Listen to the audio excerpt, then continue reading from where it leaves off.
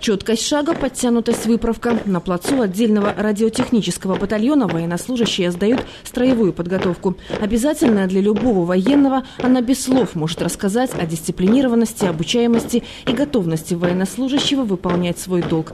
Проверка традиционно проводится в конце учебного года накануне следующего, который начнется с ноября.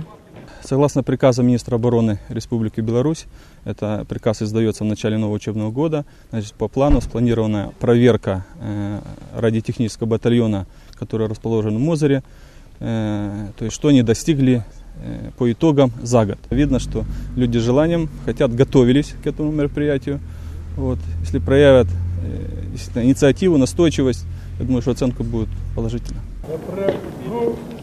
Строевая подготовка проверяется у всех, начиная с офицеров и заканчивая рядовыми. Сдавали ее как в общем, так и в индивидуальном зачете. А у офицеров проверялось еще и умение отдавать команды. Особое внимание у комиссии к внешнему виду бойцов. В порядке должно быть и личное оружие, и документы. Сегодня же комиссия проверяла техническую оснащенность батальона и способность военных на ней работать.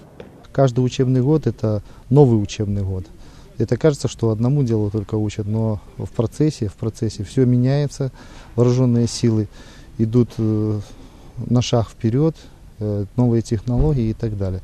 Всему этому люди обучают.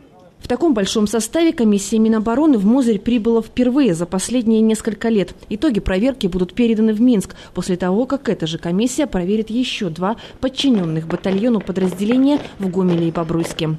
Илона Шавловская, Вячеслав Пересыпкин, телеканал Мозырь.